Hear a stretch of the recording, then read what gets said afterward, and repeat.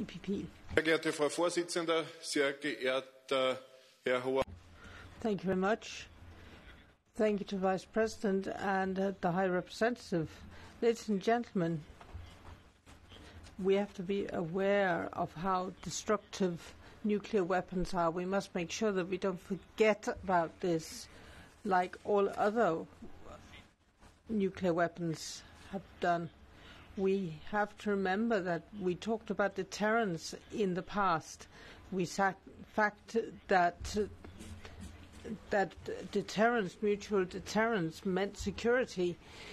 That to a certain extent may be true, but it's much better to have disarmament in terms of nuclear weapons. I'm very glad that we have the treaty, but I'm not glad that only Ireland, Malta and Austria have ratified this.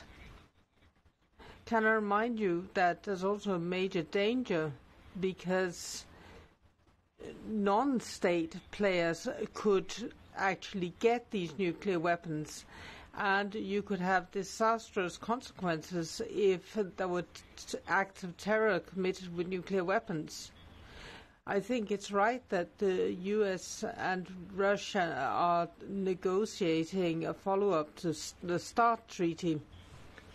And I think it's good that they're doing this in Vienna. I think it's a shame that China is not getting involved at all. China is quite simply not getting involved in these negotiations. But we should not give up. We want to reduce the number of warheads, and we need to think in the future of a world without nuclear weapons. Thank you very much. First, indeed, our colleague Shida. Thank you very much, Madam President. High Representative. 15,000 atomic bombs, that's what we have worldwide, and one single atomic bomb today has much bigger explosive power than those that we used in Nagasaki. With everything that exists today, it would be possible to destroy the world 150 times over.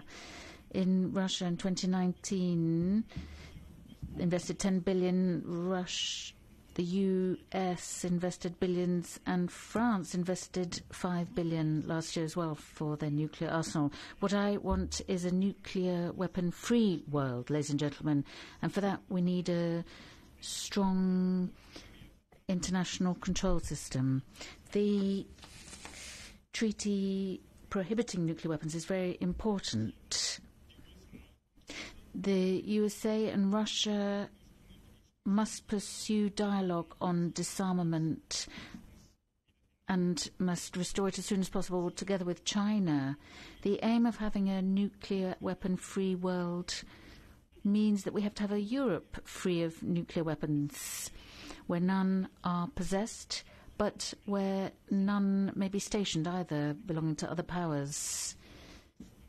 And that also means a Middle East with no nuclear weapons. I'm very concerned about that. Furthermore, we need more efforts for ratification of the Treaty on the Prohibition of Nuclear Weapons as pushed by my country. We need to put more energy into that. Einstein once said that human beings invented nuclear weapons, but no mouse of the world would build a mousetrap. Let's work towards a nuclear weapon-free world. Thank you very much. For Renew, our colleague Ostrovicius, 3 minutes. High Representative, colleagues, this year we celebrate the 50th anniversary of the Treaty of Non-Proliferation of Nuclear Weapons. This treaty is a great success. Of the 191 states that have signed up, only 9 have nuclear weapons. This is a much smaller number than anyone could have predicted when the treaty entered into the force 50 years ago. Our biggest challenge now is to make North Korea and Iran adhere to the treaty. If not, why wouldn't any of the other signatory states do? Saudi Arabia already declared it will develop nuclear arms if Iran has access to a nuclear bomb. And Turkey might very well follow suit. In this environment, we should not blame Israel for having nuclear weapons. They are essential for its survival. The EU must continue its efforts to stop Iran from developing nuclear weapons, preferably via the Joint Comprehensive Plan of Action. But if Iran is not willing to honour its engagement, we will have to find other means. North Korea will not be pursued by the West alone. For that, we need the Chinese on board. I am afraid that as long as China does not see a North Korean nuclear weapon as a problem, it will be difficult to make any substantial progress. To conclude, Madam Chair, the European Union must continue to promote NPT and that its members honour their commitments. We must pursue this in close cooperation with other democracies, because a rule-based world order is our best chance of ensuring peace. Thank you. Dankeschön. Als nächstes erhält das Wort. Thank you. Riviere. Merci, Madame la Présidente. Thank you very much, Madam President. You can't have purely European diplomacy. Nuclear power demonstrates that. Since Brexit, it's France that's been in charge of the nuclear deterrent. There is no such thing as European sovereignty.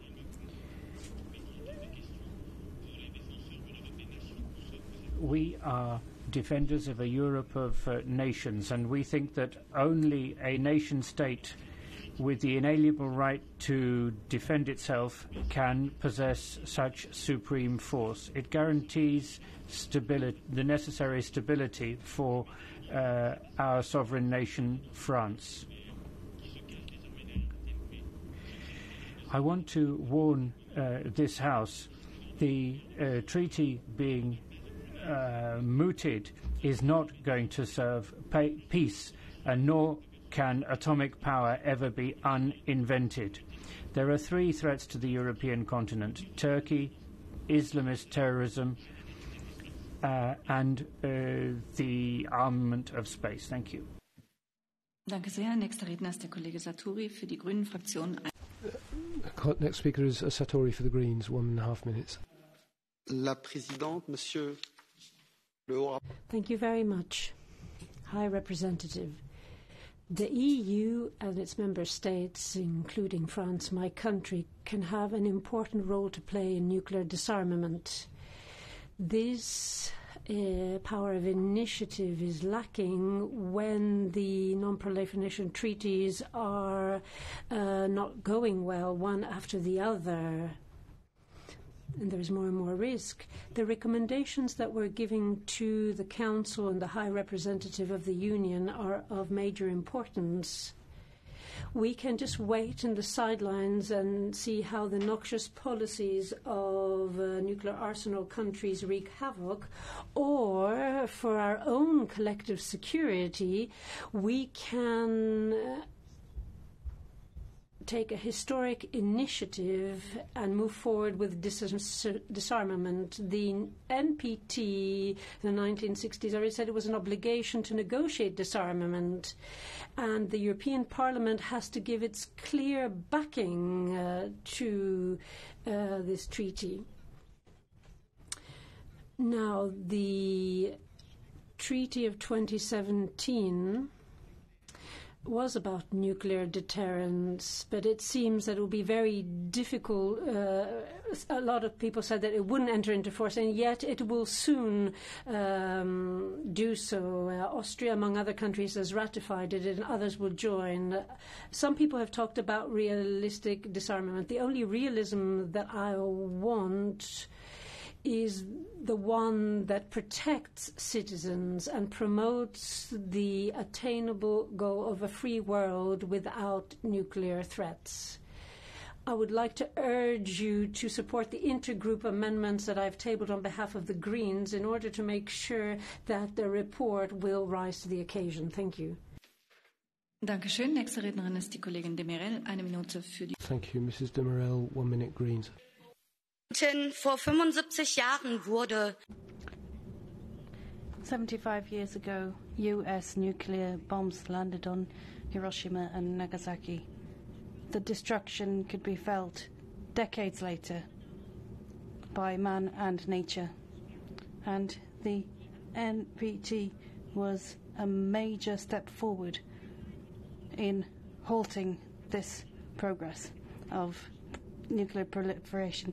But it's still not the case that people have understood all the lessons and talk about a nuclear deterrent as a guarantor for security.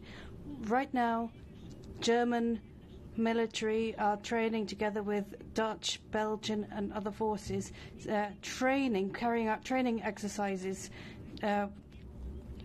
involving nuclear arms and nuclear bombs. And they're talking about expanding nuclear arsenals. Do we really want this? No, of course not. We want Europe to become a nuclear weapon-free zone. Worldwide, we want the world to become nuclear-free. Whether it's French, British or Russian nuclear arms, those warheads need to be neutralized once and for all so that we can put an end to the extinguishing of lives. We need everyone to come on board. Every single EU member state should sign this. Thank you, Mrs. Demiller. And next, Vice President Castaldo, 1.5 minutes. Thank you, President.